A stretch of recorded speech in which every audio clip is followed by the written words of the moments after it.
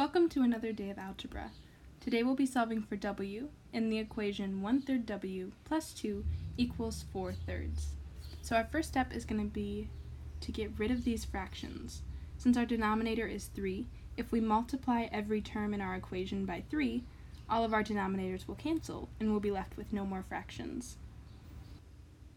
So when we multiply 3 by 1/3 w, we're left with just w because our 3's cancel. And then 3 times 2 is 6.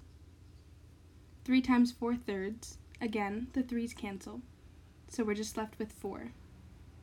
Now all we have to do to get w by itself is subtract 6 on each side, and we get w equals -2.